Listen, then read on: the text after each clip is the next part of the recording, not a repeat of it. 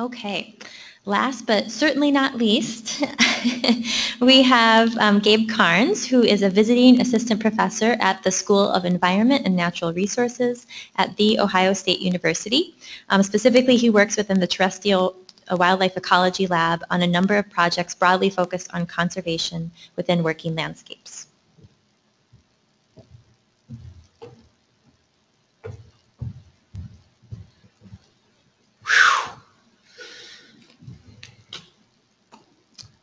I'm going to do my best to keep everyone very alive and awake, and I'm usually pretty successful at that because I tend to be an exuberant speaker, and if I start yelling into the microphone, just tell me to leave it and I'll project.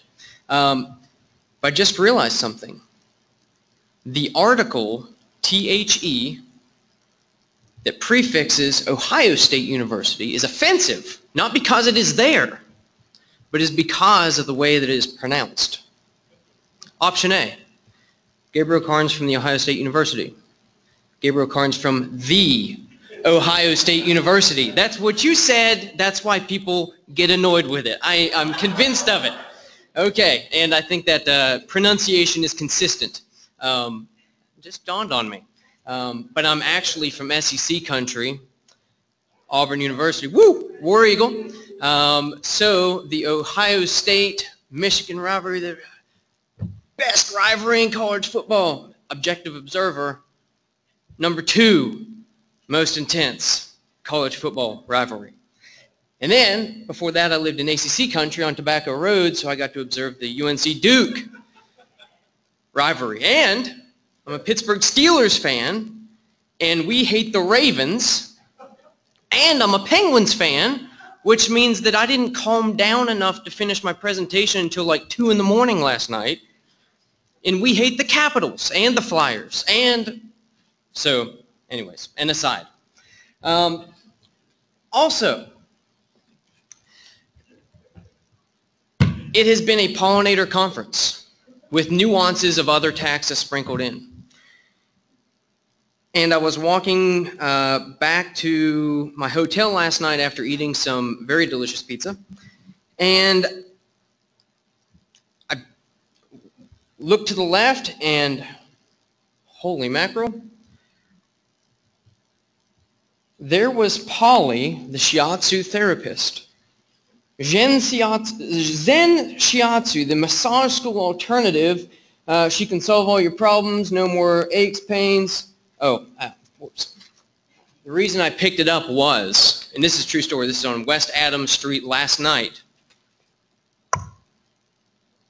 Pretty cool. It's not a wolf. It's not the American woodcock, which legitimately probably benefiting from rights-of-way research, but in downtown Chicago, people with some of the most intense nature deficit disorder that we can document on Earth, monarchs, resonating with the urbanist of the urban. So that's pretty cool. I didn't like fabricate this or order this, you know, a drone dropped it at my hotel. This is real. This is on, and if you would like one to know more about Polly, there was a few more issues in the dispensary there. I do feel like the politician, though, that's kind of watching his watch, and the moderator's going back and forth and back and forth, and they're starting to realize, I'm going to get the last word. And I kind of do. So, you'll also notice that my name is conspicuously towards the end, and even though I'm from academia, and sometimes it's the last author that holds the most weight with the publication, depending on which field you come from, I, in this case, do not. I am here in embodiment of Marcy Leininger, who probably would have given this talk, but she was giving a talk for me yesterday at a grasslands management workshop. So I scratched her back, she scratched mine, and then Joel Hunt is the Highway Beautification Director for ODOT. And this is sort of a hybridized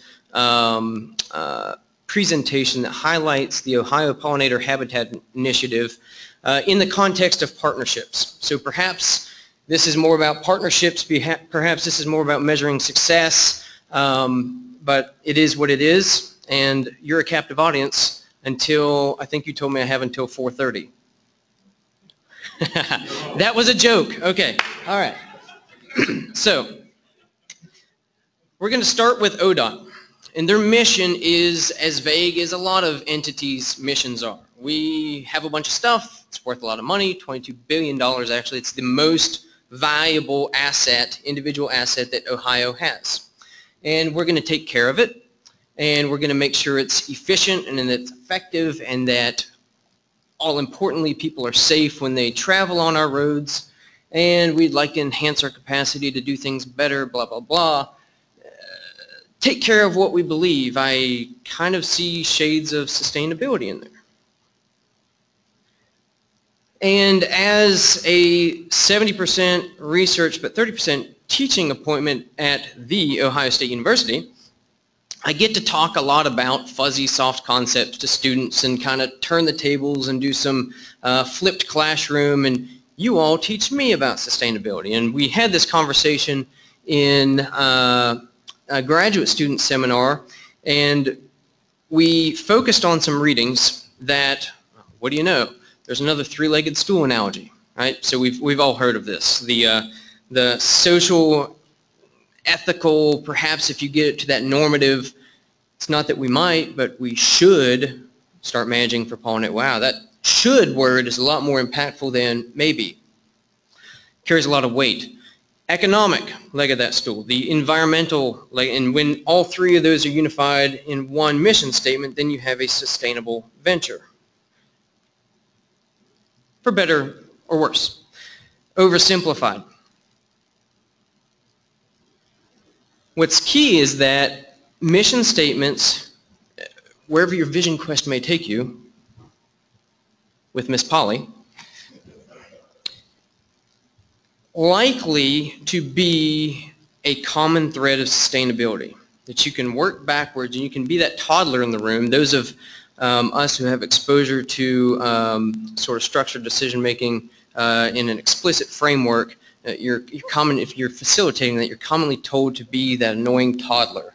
Ask why, ask why, ask why, ask why. Undress the objectives that seem to be the end and get them to get back to that fundamental objective. And often that fundamental objective can feed into a measurable common thread metric of success. And perhaps that common theme is sustainability.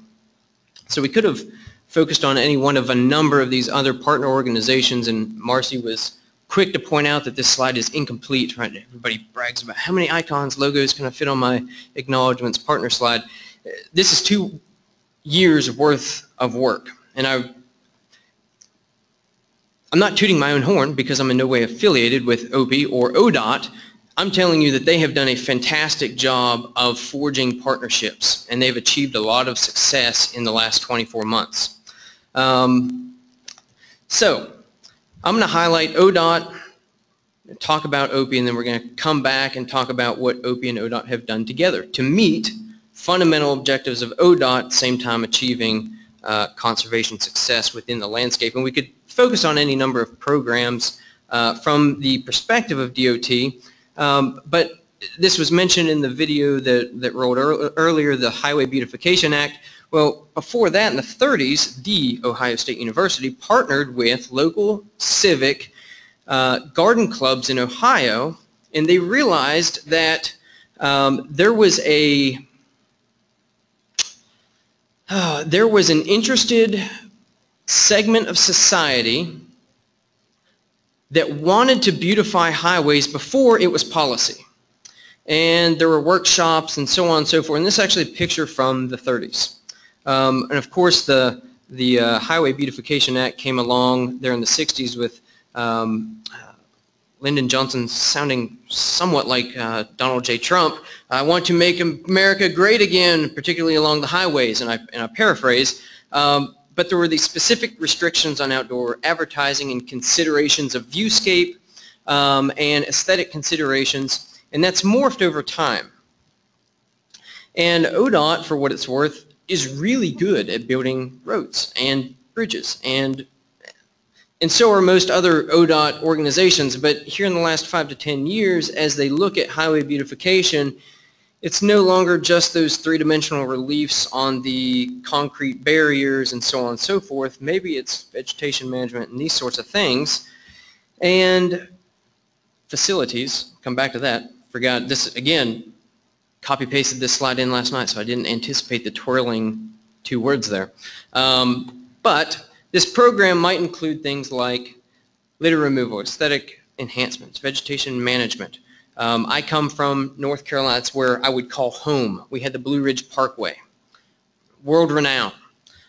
So highway beautification, a very real thing, something that's tangible to me. I can put a value. I'm willing to pay to go to the Blue Ridge Parkway. And Bayer, I believe, is partnering with NCDOT, and they do a fantastic job of those wildflower plants. And you didn't toot your own horn loud enough. The Bayer Feed a Bee initiative that's vetting proposals right now is a fantastic program. Small grant awards, but really getting down onto the local scale and investing in pollinator initiatives. So shout out to Bayer for the work they're doing.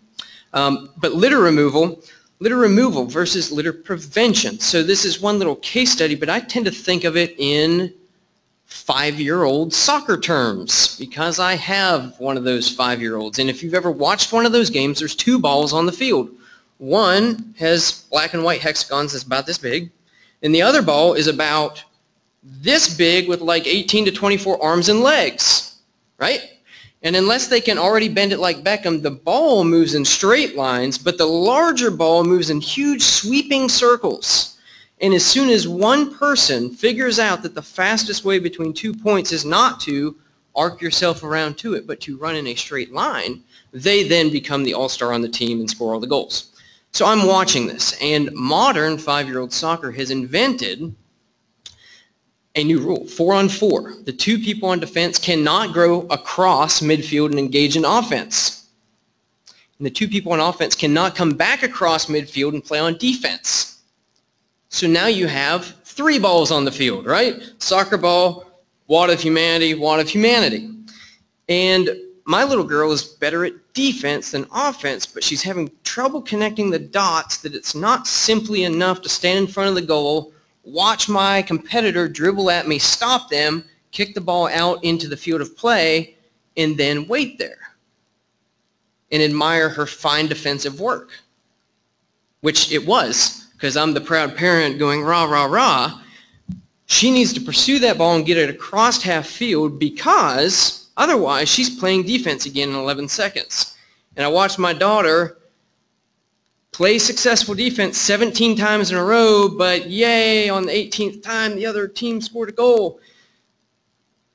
Kind of sounds like mowing.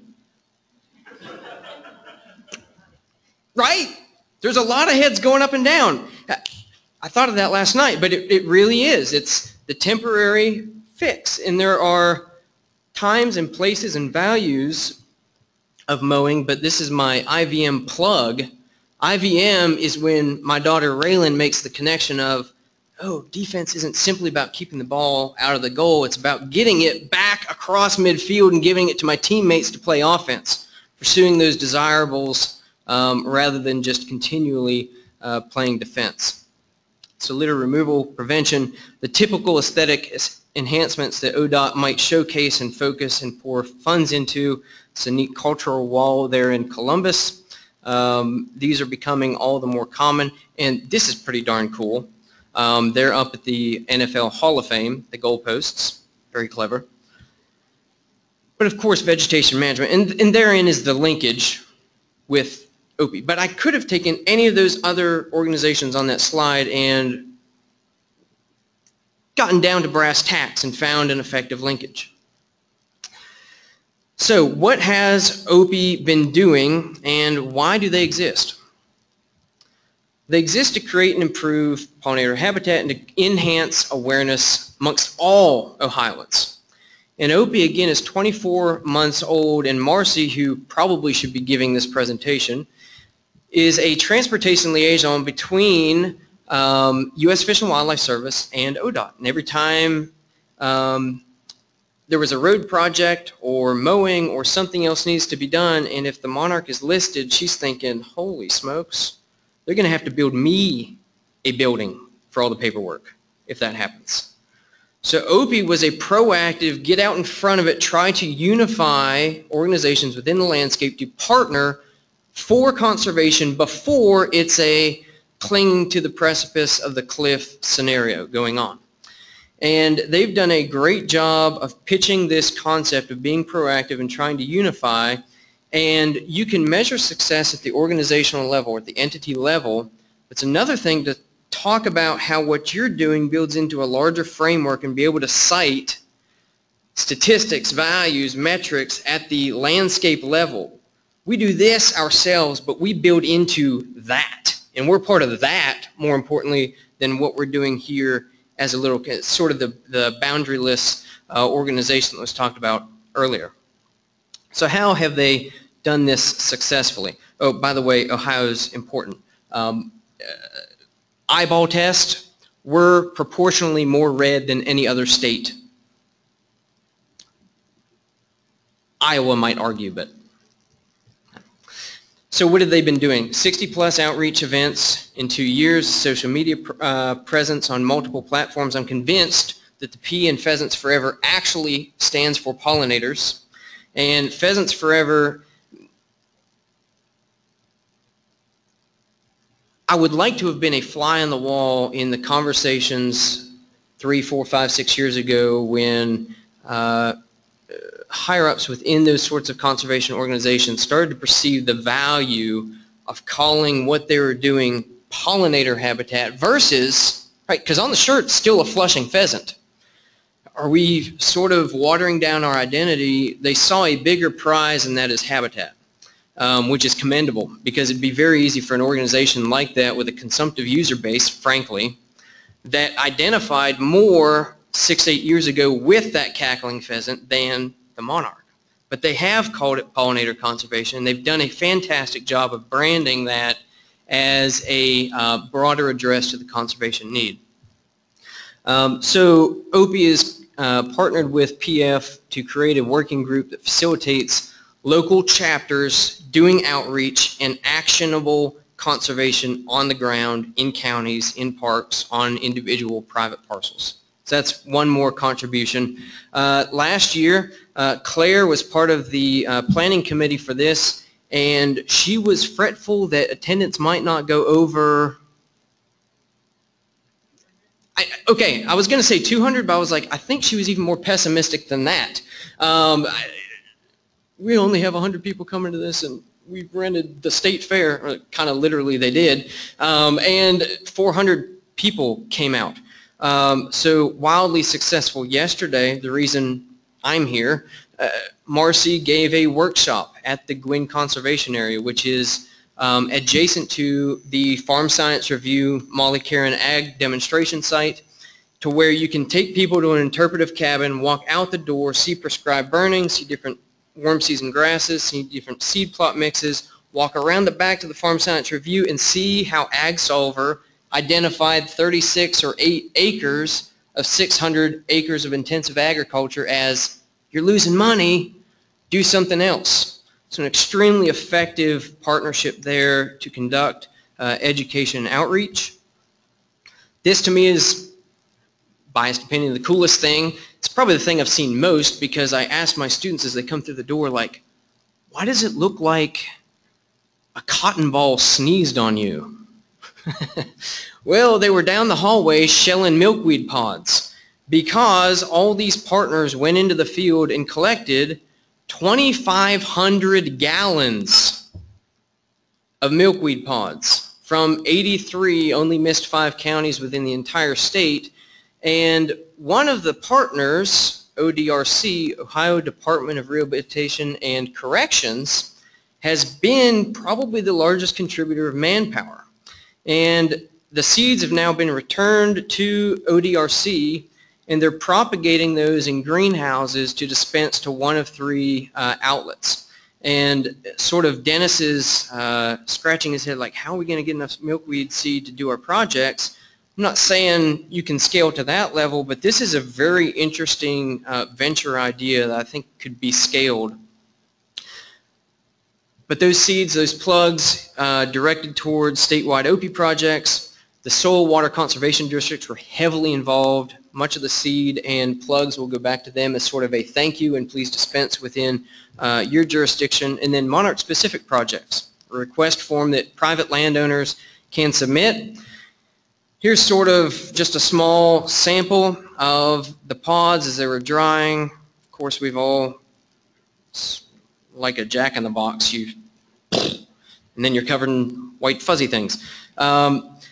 This is an important step here, though. They're keeping a large number of the plugs in greenhouses for an entire growing season, so 1 year plus. That way these starts are robust enough to be incorporated into a less than ideal, not exactly your raised bed vegetable garden out back, can be incorporated into a CRP practice to establish reliably milkweed right off the bat. And then instead of scattering seed and hoping it's one of those 50 or 60 or 70 seeds that you've dispensed, fairly certain those plugs are going to survive, and then they'll provide the seed source to kind of continually seed. Pretty, I got to give it to them on that one. NIFWIF grant, I believe the final draft was asked for. This is a proposal to coordinate 300 of these milkweed pod collections across 5 states to fill in the eastern broadleaf forest continental province and source seeds and plugs to this region. So if you happen to fall into that region, you hear that this grant is ultimately approved, this might be something to tap into. And certainly at various scales there's ways to mimic this really productive system. I know I'm running out of time. Comprehensive technical document for those engineers. This is in second or third draft, and it's extensive BMPs, no matter who you are, private landowner to exec of American Electric Power, the BMPs that apply to you in one single document, sort of a one-stop shop. That's a project that they've been involved with, pushing this new Monarch Safe 30,000 acre cap across 43 counties, very exciting. And of course the Environmental Quality Incentive Program, 37 different conservation practices with direct ties back to pollinators, making sure those private landowners, when they call their county offices and ask for assistance, they know about these pollinator practices. And what's great about EQIP, sort of the acronym vomit of NRCS, there's just holy mackerel, CP43. EQIP, to me, addresses, careful how to say this, more of the landscape. That was about as generic as I could get. Agricultural producers, but also non-industrial timber woodland owners, which is important, because unless you're an agricultural producer, most people think, well, I can't access those CRP practices and so on, so I'm not eligible. EQIP, very effective. And wait for it, all this was done without a full-time coordinator. And they're trying to get this pushed through currently, working with some folks in Illinois to actually accomplish this. So OP and ODOT, ODOT was a founding partner. Why is ODOT? Because they provide those connective linkages between potentially larger patches within the landscape. When we had this conversation, for those of you who were there yesterday morning in the Science Roundtable, the value of these connective rights-of-way. They took a real long time to make sure they executed well on their first project, and they did.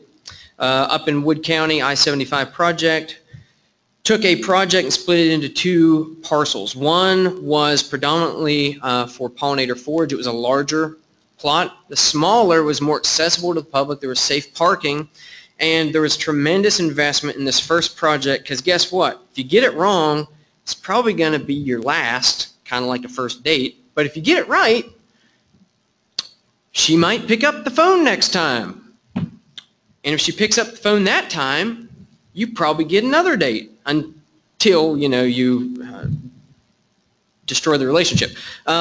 So far, Opie has not managed to do that, and neither have I. But it's effective in your partnerships to make sure that first impression goes over really, really well. And now they've got a streamlined 3-step process. I'd like to do pollinator work. Okay, De Niro, right? Thumbs up, thumbs down, Coliseum style. And if approved, then go to Opie and make it happen in 2 years. That's how streamlined that process has become. I think this is a good message if it didn't come out in the partnership session this morning. Get it in writing. Get it in writing. I'm learning the value of that now to kind of, again, I'm last, piggyback on John's manipulative experiments that are going on, and I only feel comfortable saying this because it's a different sector. But at OSU, we're working very similar projects, multi-year, pre-treatment, and then a manipulation, and then several years of post-treatment within pipeline rights-of-way to answer those very same questions, multi-taxa, flora and fauna. But having an MOU with those private landowners, you can take them back to that and remind them of the fine print, because we've all been on the other end of that before, whether it's with your home insurance provider or whatnot, and there's a reason those documents exist. It keeps partnerships consistent and makes sure that they work long-term, not just when it's convenient. So it's very important to get these in writing. Similar to Dennis, Texas DOT, the educational kiosks and informational signage, just 3 weeks from now, the first will debut. There's an accompanying pollinator garden exhibit there, so we've seen this practice mentioned several times. Last but not least, ODOT's idea. Very good first impression, apparently. ODOT's idea, they've asked Opie, and this is now in the hands of their engineers. So again, some tremendous success stories across the states represented in these last 2 days of what Department of Transportations are doing for pollinators. In early success, Opie is 2 years old. This partnership is slightly younger than that. They've already created 400 acres within the state. 2/3 of a square mile. Yeah, okay, 400 acres. 400 acres is great, but 400 acres, we got a monarch safe that's 30,000 acre cap. So not to poo-poo, but if you're ODOT and you're relying on your entity's success metrics and you're ignoring that higher tier that you're pumping acreage and success into, you're missing the biggest bang for the buck. And let me illustrate. This is real data from a real county in Ohio, and just watch how this evolves.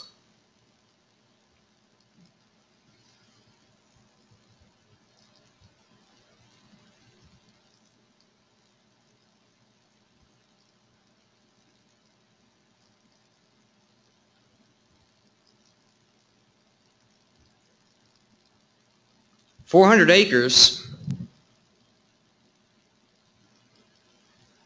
might get you a footprint 8 or 10 times the size of that picture, which might sum up to, hey, we made a difference in one township in one of our 88 counties. Good on us, and good on you.